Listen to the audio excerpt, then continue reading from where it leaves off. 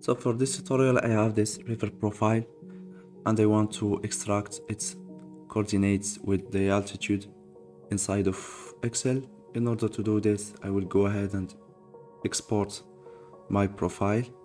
To do this, go to your profile, right click on it and then click on save place as. Select your folder and you can see that we are going to save our file as KMZ and then click on save. We are going to use a website in order to convert our KMZ file into a text file.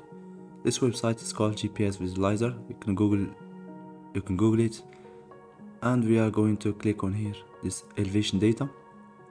We'll be redirected to this website. So from here we are going to upload our file. Click on choose file, navigate to your work folder, click on your profile and then click open. And there for the conversion we are going to select plain text. After that we are going to click on convert and add elevation. After that you can see here that we got our file. Click here to download it and then click save.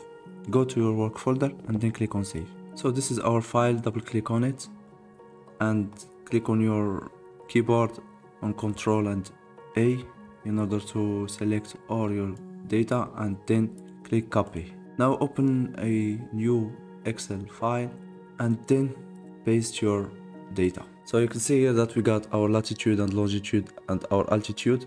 So that's the end of this tutorial. I hope that you got some value from it. If so, please like it and subscribe if you want to get more tutorials.